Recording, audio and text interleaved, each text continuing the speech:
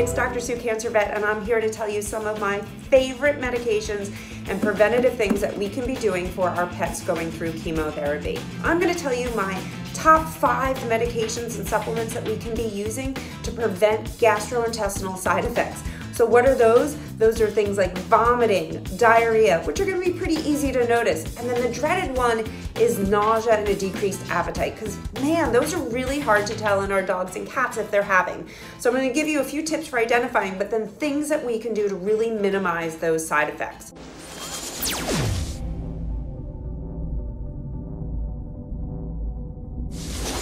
You're probably watching this because 1, you're thinking about giving chemotherapy to your dog or cat, or your dog or cat is going through chemotherapy, and we want to know what we can be doing to keep them healthy and to keep them from getting side effects. Before we hop into those medications that we can be using, let's just talk about chemotherapy side effects, because probably in your life you've had a family member or a friend go through chemotherapy themselves.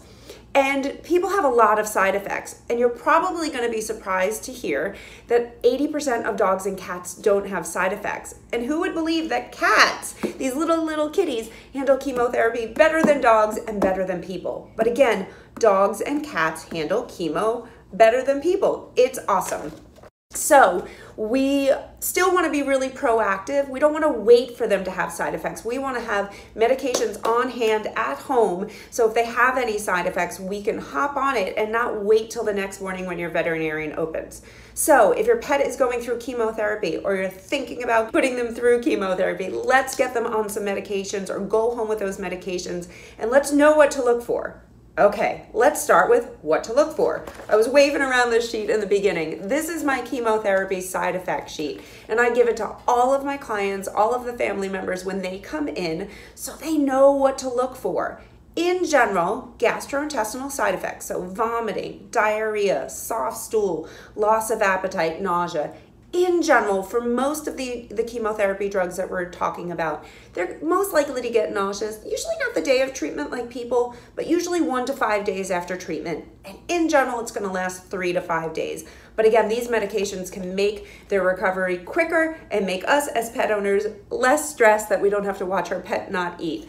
So again, this is my chemotherapy side effect. You can download this sheet and other chemotherapy information sheets from my website, Dr. Sue Cancer Vet. We're going to put a link below so you can find these sheets. If you're a veterinarian or veterinary team professional, I encourage you to print these out and give them to your practice. Even if you're not giving chemo, great information, because again, it's scary to think about Let's try that again. It's scary to be thinking about giving chemotherapy to our pets, to our patients.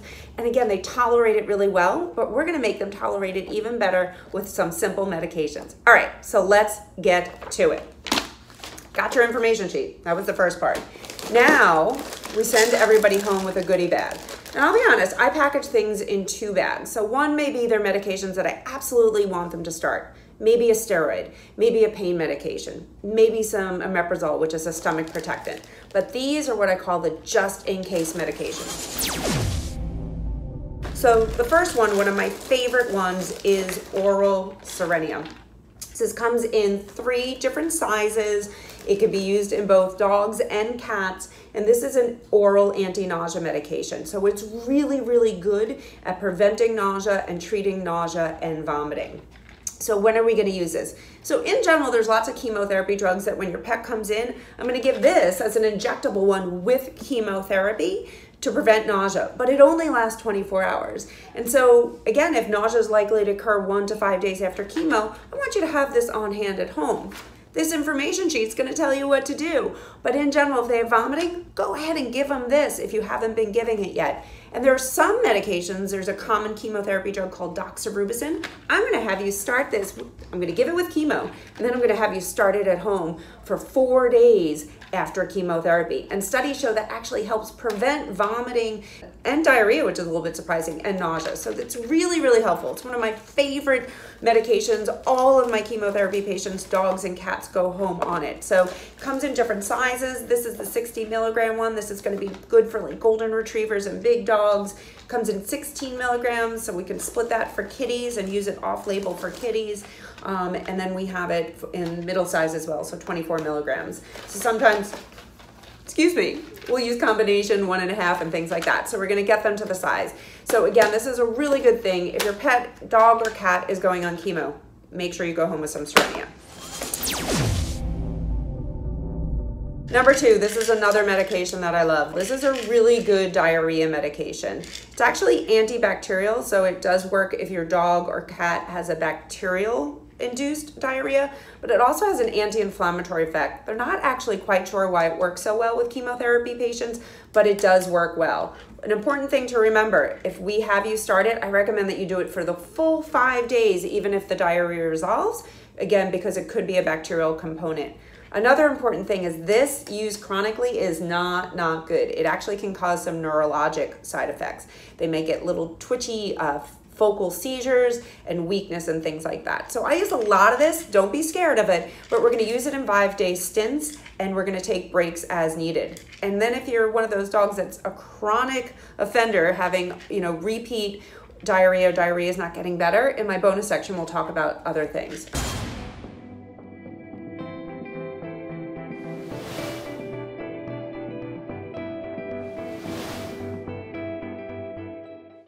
A third thing that should be in your goodie bag, in your to-go home bag when you leave that first day, in my opinion, is a probiotic. About 5 different bugs in our GI tract, and they do lots of good things. And you know, probiotics are in our yogurt, they're in our food.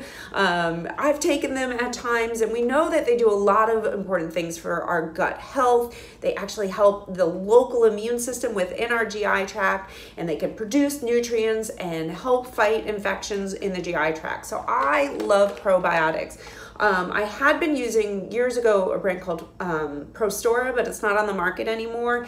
And then I had switched to Fortiflora, and they have a dog and a cat version, so that's great as well. It's a powder, so as long as the pet's eating, most of my owners tell me not a big deal to get them in that.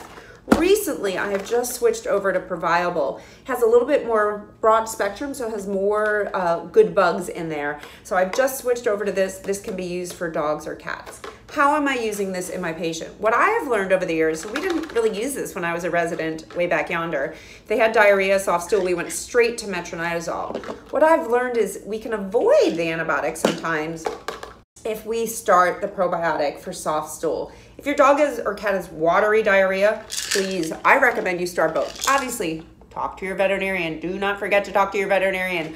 I on the internet cannot replace your veterinarian. But again, watery, crazy diarrhea, we're gonna be doing both. But it's just a little bit of soft stool. I have found that one of these probiotics can be really, really helpful. And we do it daily. I usually have a lot of my patients stay on this throughout chemotherapy, usually every 3rd day or twice a week, just to kind of maintain gut health and that local immune system in there. If your dog or cat is not eating before you start chemotherapy, I'm going to be a little bit more proactive. So the ones that I really think about are like kitties with gastrointestinal lymphoma, right? They often have vomiting, diarrhea, loss of appetite, and weight loss from their cancer. And now I'm giving chemo, which could potentially exacerbate that. I'm going to be a little bit more proactive. So in addition to the Cerenia, metronidazole, and our probiotic, what do I like? One is there's this new product called Entice that just came out from Eritana, I'd say about a year ago. It's liquid, so that's nice if your pet's not eating, right?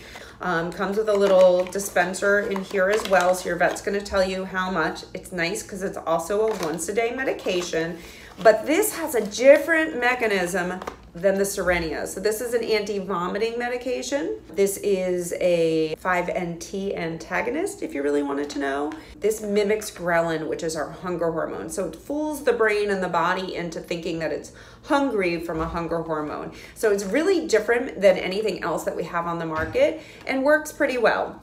I have to be honest with you. I have some patients that it works great for. Pokey, if you guys have watched any of my videos, that beautiful white pitty with lymphoma, Dad actually thinks that Entice works better than Cerenia. They're different and they can be used together, so talk to your veterinarian. This is labeled, if you notice, for dogs. Can use it off-label for cats. The dosing is different, so talk to your veterinarian. I'm not sure that cats love the flavor, but again, I've had some cats it works really well for and some not. So it's probably worth a try. This is the big box, the big bottle for for cats and smaller dogs, and even some of the big dogs, I'll start with a smaller bottle, make sure it works for them before you invest in the bigger bottle. Another good appetite stimulant is a drug called mirtazapine. Again, these are all prescription. This is an antidepressant for people that happens to have the side effect that it can stimulate the appetite and has been shown to be pretty safe in dogs and in cats. We dose it very differently in dogs and cats. In dogs, we usually use it once or twice a day. Some of the newer evidence is suggesting that twice a day may be better. And then in cats, we give it every second to every third day, so every 48 to 72 hours. I use this for Jeter, my kitty, because Entice was not yet out. So when Cerenia wasn't working, we tried mirtazapine. So again, you can talk to your vet about mirtazapine if your dog or cat's not eating before. Or, other times for these two medications is you're using Cerenia after chemotherapy and the appetite's still not improving and you're getting frustrated.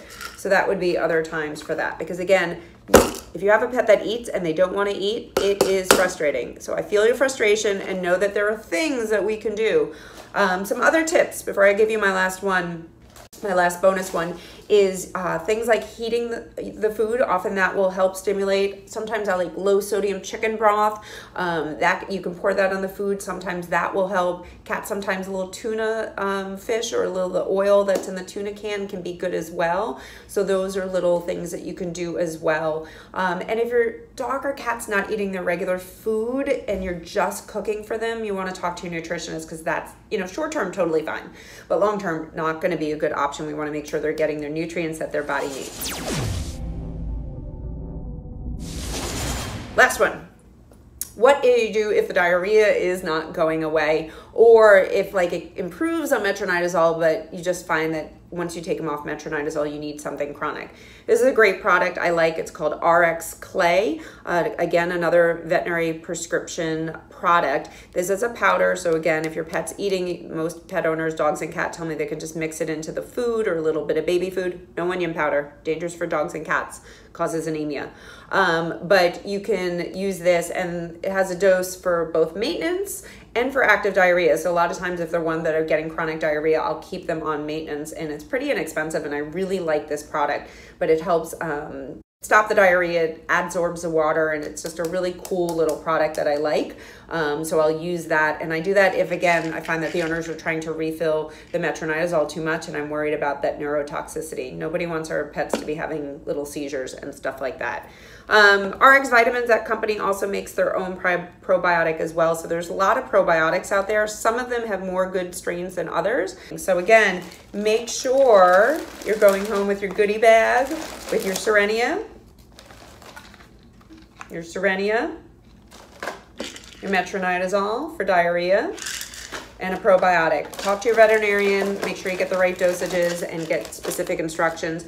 And then don't forget to look at the sheet, because that's really going to help us in terms of what does nausea look like, what is diarrhea. But again, give you a couple final tips, because again, if your dog has diarrhea or your cat has diarrhea, you're probably going to see it and know it. Same thing with vomiting, right? But nausea, that's the really hard one. So a couple of things: if your pet goes up, smells the food, turns away, that's usually a good sign that they're nauseous. They smell the food and start to drool, that's usually nausea. Again, if they're not eating, that's another good sign. If you're hand feeding them and they're eating chicken, but they won't eat their regular food, a lot of owners say, oh, I didn't use the Cerenia. I'm like, that's a sign that your pet is nauseous. So we're gonna go ahead and try the Cerenia. So again, these are really good, relatively inexpensive medications. All of my chemo patients are going home with it. And I really hope that helps you and your pet if you're going through chemotherapy. Don't forget to subscribe to the channel. If this was helpful, share it. Again, more pets that we can prevent having side effects as going through chemo, so they can eat their meals, go out on runs, do agility, walk on the beach, sleep on the couch with you. That is the point of why we treat our pets with cancer. Live longer, live well. And most dogs live really, really well as they're going through chemotherapy, but these things can really, really help. Thanks for joining me, guys. I appreciate you tuning in, and I'll see you next time.